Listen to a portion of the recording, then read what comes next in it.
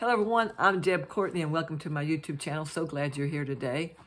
I'm going to begin this video that has to do with the strengths and weaknesses of your identity, your personal identity. And it's going to be very informative because I think this will help you in going forward so that you can take and use this knowledge of what you know about your personality and the knowledge that you have of other people's personality and your strengths and your weaknesses and other people's strengths and weaknesses to better understand them and to adjust your expectation of them. This is not to expose people's behavior or even your behavior, but it's to eliminate some of our frustrations in dealing with other people. And so when you understand what to expect, then you will take actions of others less personally. And it was very informative and just like a light bulb come on for me when I learned about this. So I hope that it will work that way for you.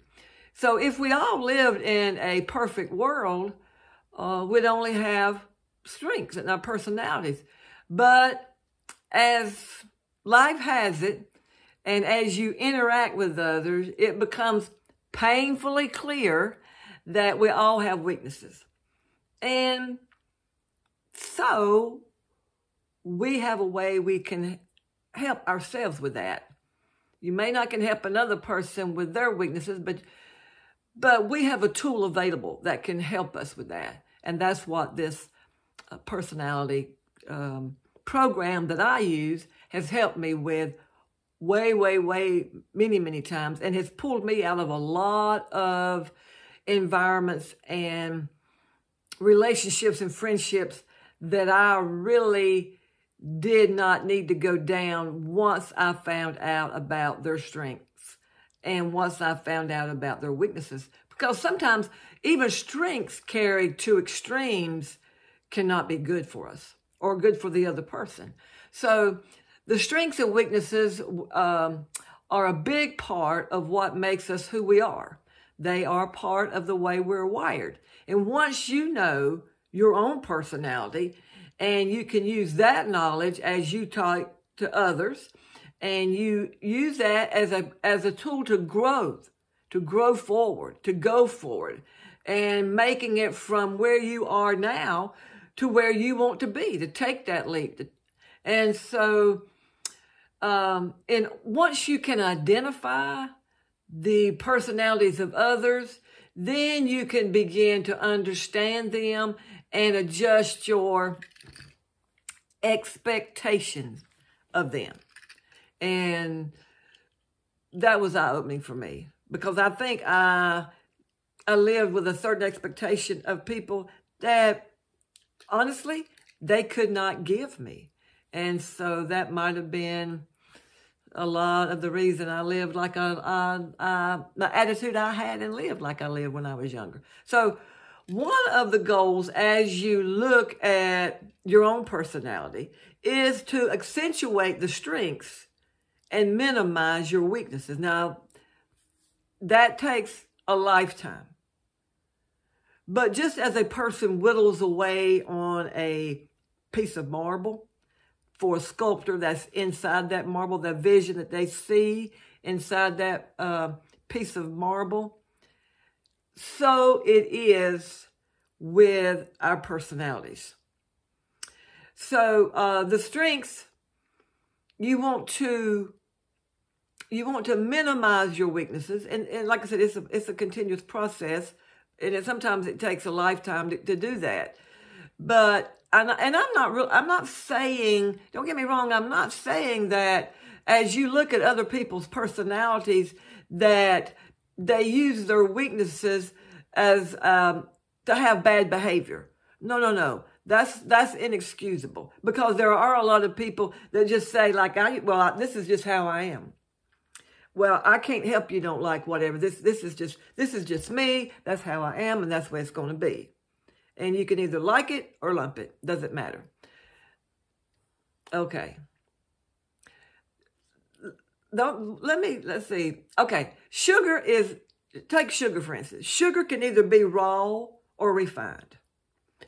Well, your personality is your personality is your personality, and it can either be raw or refined. As you mature, and the goal that you have set before you to acquire a strong relationship with people and friendship with people, as you learn the 4 basics of your personality, that will help you into refining who you are actually created to become and be, while you are eliminating the weaknesses. That's the reason that's the analogy that I could basically use, is the analogy of sugar, raw or refined. Personality. That's kind of the way I went about it also. And when I looked at it like that, when I looked at my raw personality and how I was in my teenage years and in my early 20s and even in my 30s, I didn't like it, and I knew I needed to make a change. Some people get there, some people don't ever. But if this is for you, I hope it really helps you. Another point I want to bring, I'm not talking about being a phony. I'm really not talking about being a phony. I'm talking about taking the knowledge that is out there, taking the tools that are out there and that is available for you, and to not be a phony, but to build yourself in learning who you are naturally, how you were naturally born into this world without life ever happening to you. And what would that look like if these certain circumstances and issues hadn't happened to you? What would that look like? And if possible, maybe you can get back to that. You may have to do a lot of forgiveness. Yeah. And it might have to start with your own self before you can do with anybody else. I don't know what that journey is going to look like for you, but I'm not talking about being phony. And so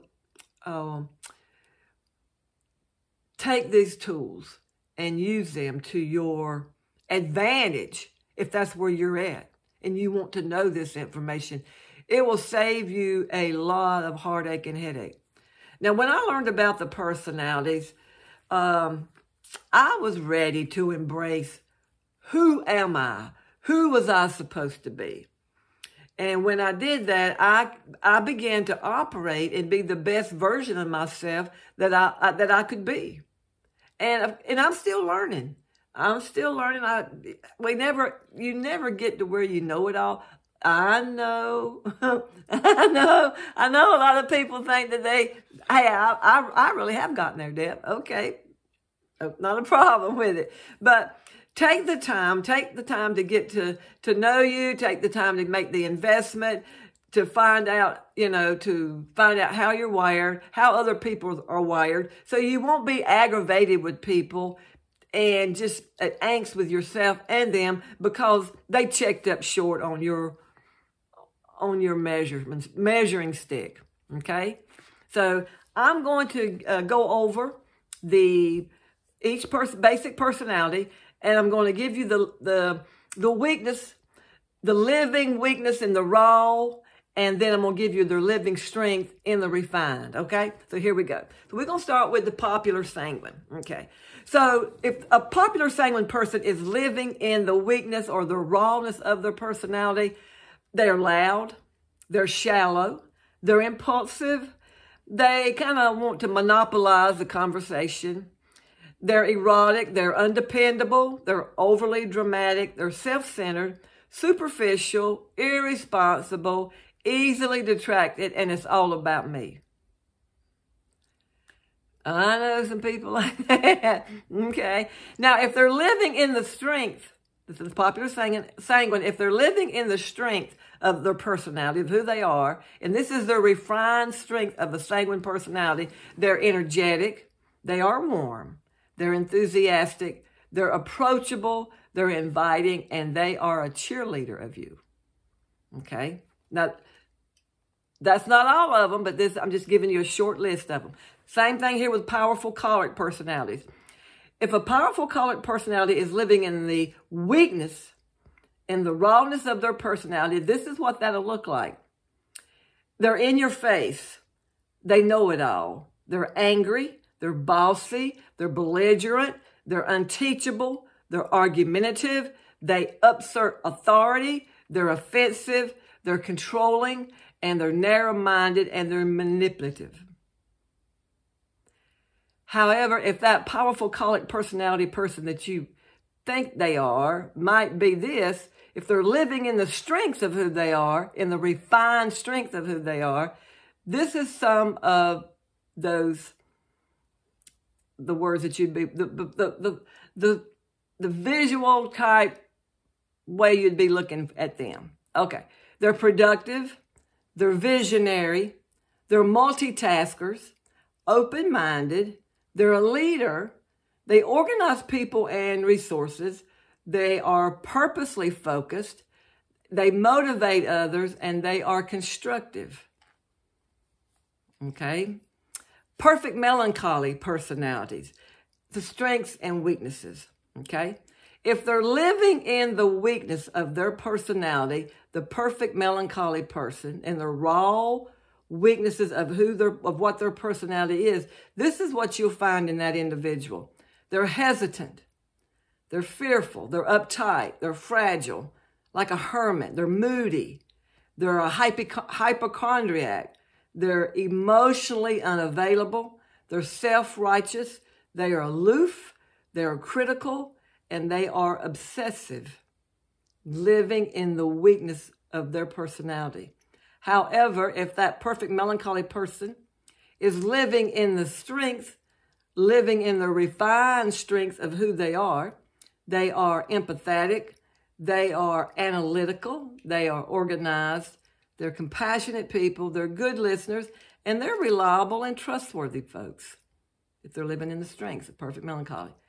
And last, a peaceful, phlegmatic personality person, if they're living in the rawness, in the weakness of their personality, this is what you'll find in that individual. They're dull, boring, indecisive, spineless, lazy, wishy-washy, sarcastic, obstinate, passive-aggressive, and they have no initiative.